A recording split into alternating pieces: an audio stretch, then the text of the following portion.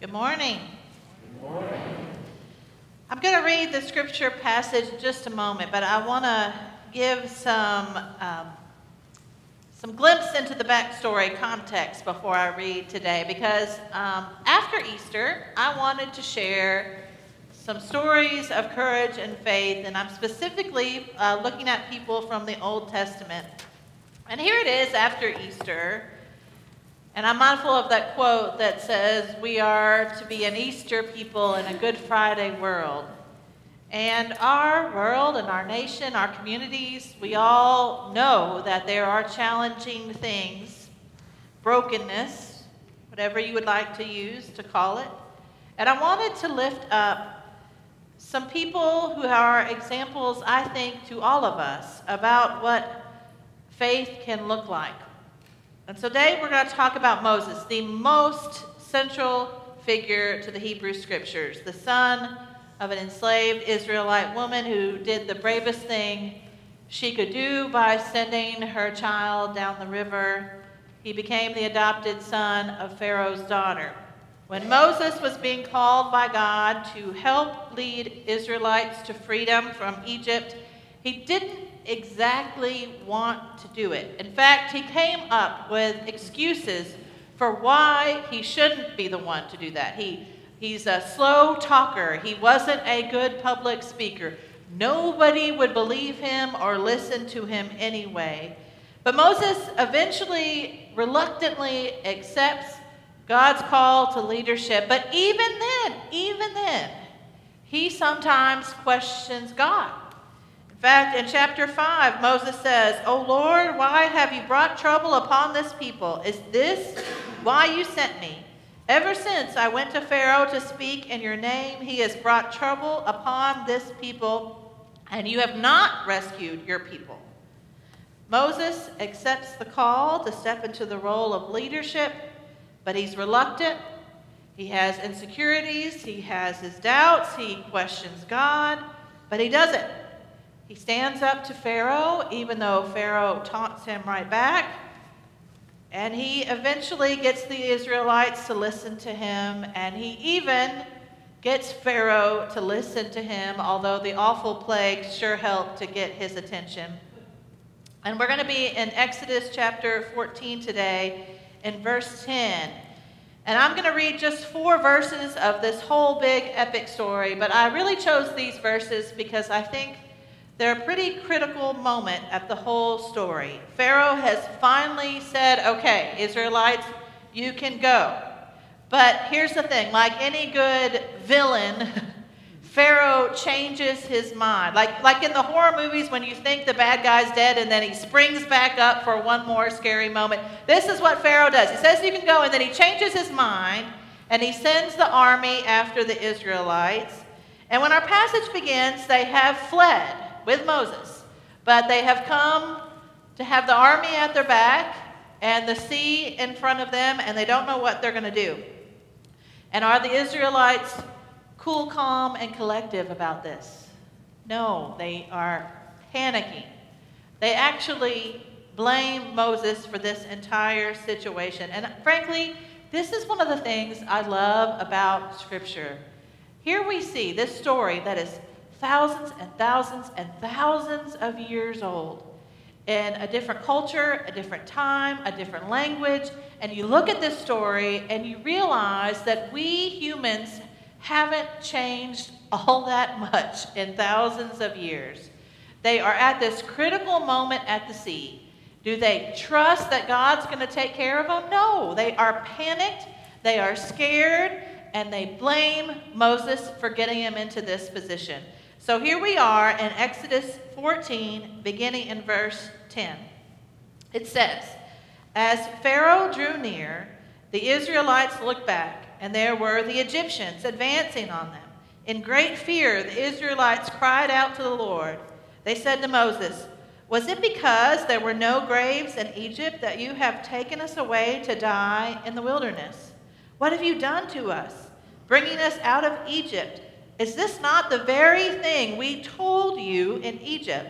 Let us alone, let us serve the Egyptians. For it would have been better for us to serve the Egyptians than to die in the wilderness.' But Moses said to the people, "Do not be afraid. Stand firm and see the deliverance that the Lord will accomplish for you today. For the Egyptians who you see today you shall never see again. The Lord will fight for you, and you only have to keep still." The Lord will fight for you. You only have to keep still. They were panicking. They wanted to raise the right flag and maybe see if Pharaoh would give them a take back and go back to being slaves again. And let me just say, I think this had to have wounded Moses. It had to feel personal.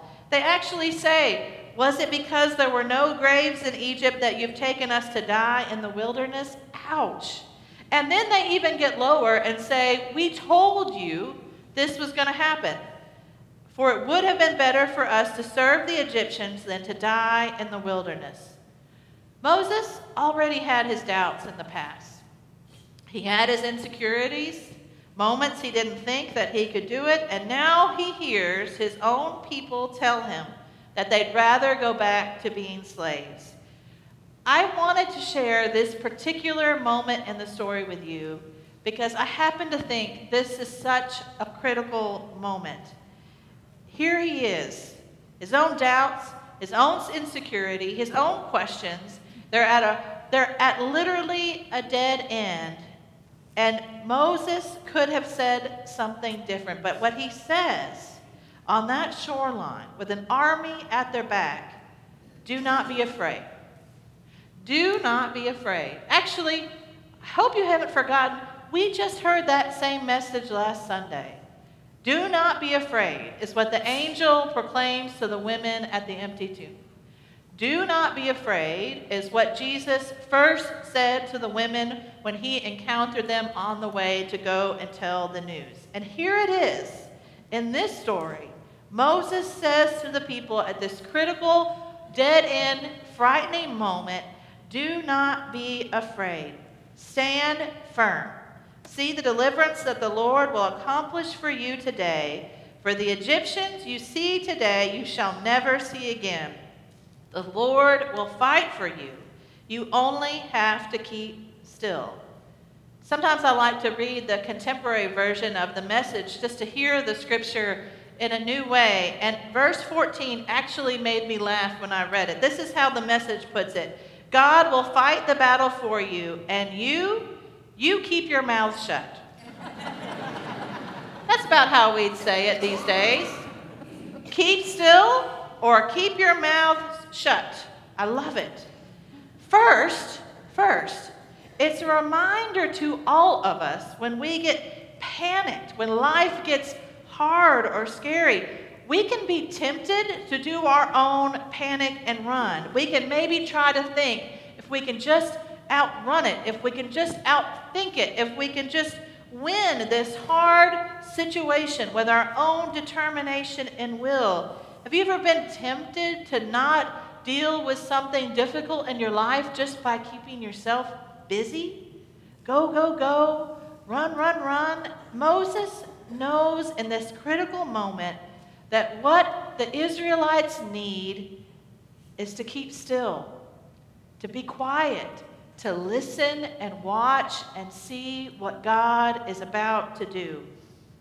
And I wonder how many of us today simply need a reminder like that.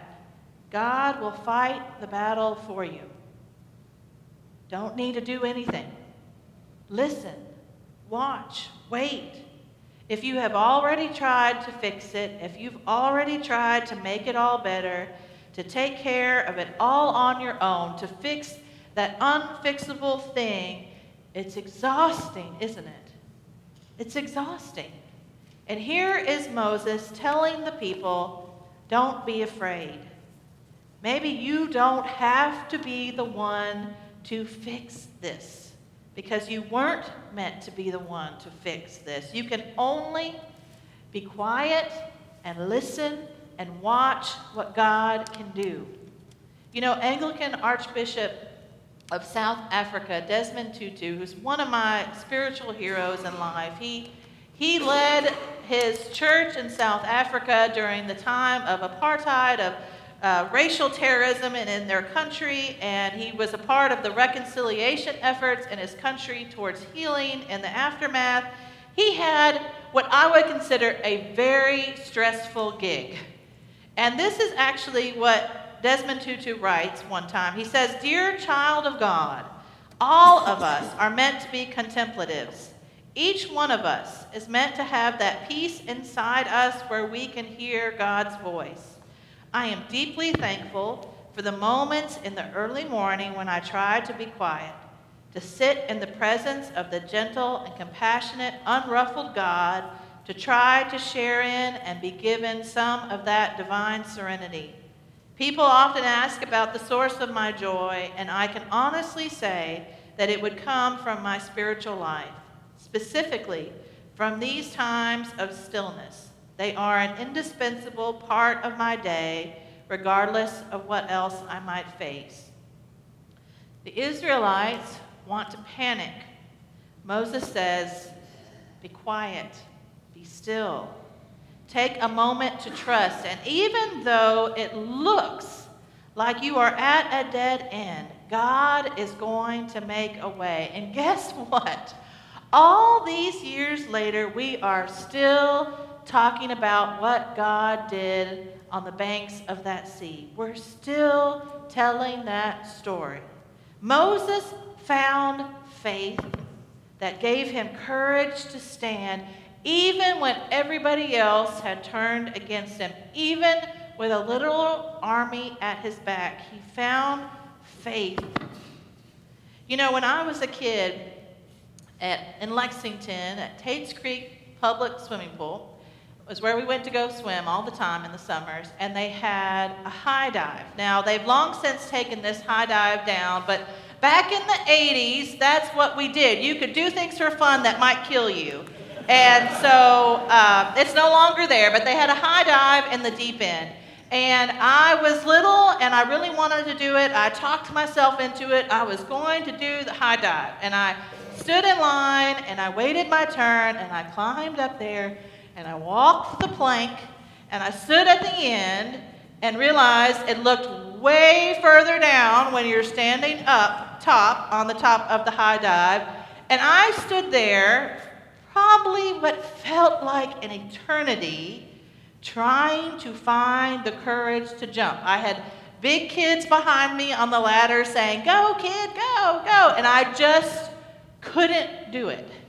In fact, I had to do the swim walk of shame, and I had to have the lifeguards get the people off the ladder so that I could climb back down and go back to my towel in shame. And the thing is, I tell you that story because I think sometimes, for some of us, faith is like jumping off the high dive into the deep end of the pool. One big, wild, courageous leap of faith, and you are in it for life, in deep for life. But I think for most of us, for a lot of us, learning to come to faith looks a lot more like it did when you were a kid just learning to swim. And your parents are standing in the shallow end, and you're at the edge of the pool, and they say, "Jump." And you got your hands out, and they've got their hands out to you. And you even maybe be convinced to do it if you just hold on. If you get a finger, a pinky to hold on to, you'll jump. And it goes little by little, little by little. You find the courage to learn how to leap because you know that they're going to be there. Because they've been there every other time. You learn to trust that they will not let you fall. Moses, he was an unlikely leader. A guy convinced he didn't have the right gifts. A guy convinced nobody would ever listen to him. Moses, the guy who sometimes even questioned God, stood on the side of that sea and finally got it. He finally remembered God had gotten him this far. God had gotten them this far. Do not be afraid. Amen.